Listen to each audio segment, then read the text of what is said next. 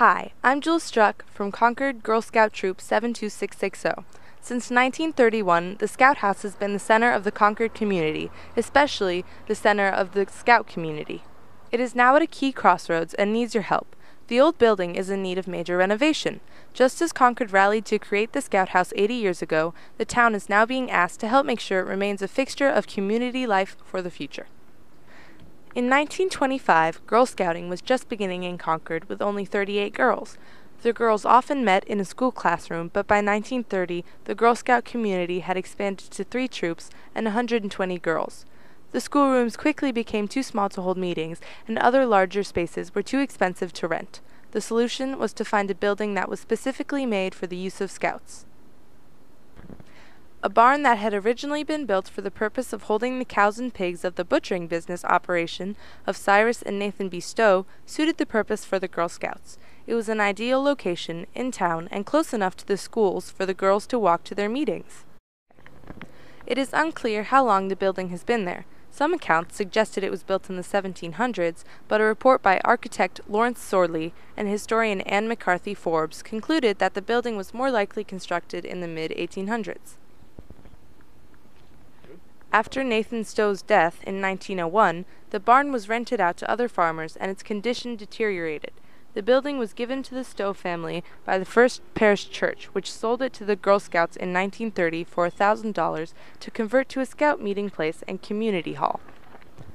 The Great Depression already had seized the nation, but Concord responded to a town-wide campaign to help the Girl Scouts.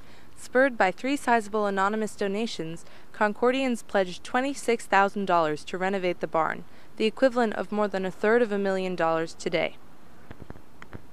But the conversion also sowed the seeds of its current problems. In order to open it up to a large meeting house, big changes were made in the structure. All of the interior haylofts, livestock bays, and some of the support posts were removed to create a large open space. To give it the light, airy feeling it has now, large windows were put into the side walls, often at the cost of the wall support planking. All of these changes took away from the strength of the skeleton of the building. Throughout the years, there were occasional small modifications and short-term repairs, and battles with insects and wood rot. As the buildings aged, the effect of the renovations became evident. Could it collapse? Not in the near future, but it would have. It was losing a lot of strength. That's Scott Wood, a foreman of colonial barn restoration, a specialty construction crew hired from time to time to help maintain the building. By 2010, more work was needed. An architect recommended replacing the roof, but structurally it was unclear if the building could bear the weight.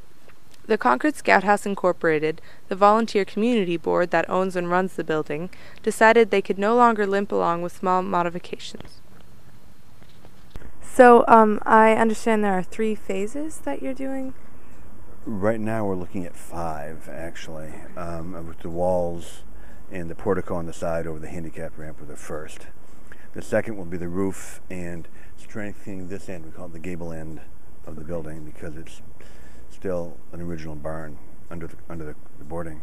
And then we want to fix things like the drainage around the side of the building, tighten up the foundation, renovate the kitchen, which is not up to anybody's standards, and the bathrooms. And eventually we hope to air condition the hall. The Scout House board brought a structural engineer in to look at the building. They concluded that a major renovation would preserve the Scout House for years to come. Well, the Scout House has been a community resource since 1932, about 80 years now. This project will ensure the building is still here 100 years from now. The price tag is steep, at least $1 million. The board has launched an ambitious fundraising effort. We funded this summer's project with a $100,000 grant from the Community Preservation Committee, and the other $75,000 was our own donation that we had raised from ourselves, including a nice grant from the Sawyer Trust and a nice grant from the Sudbury Foundation. The first phase of the work was undertaken in the summer of 2011. Steel was laid carefully alongside posts and inside the barn's old walls. The old original timber that was used to make the inside wall paneling was saved. The work was scheduled to be finished by the fall, when activities resume in full. Scout meetings resumed, and the regular dances at the Scout House returned in December, almost unaware of the major changes that had been taken. My name is Claire Odom, and I live in Arlington, Massachusetts. So, what do you think of the Scout House? I love it. It's a beautiful building. I love the history and the architecture, the cute kitchen, and I feel badly they're going to renovate it. And it's a wonderful community building. Yeah. The Boy Scout and Girl Scout troops also pitched in, making contributions from their own fundraising activities. The board expects the work to be completed in 3 years. John Tovrov says it will ensure that the Scout House lasts for another century. And without it, community happens when people come together. Yeah. And they need a place to come together. And this is it.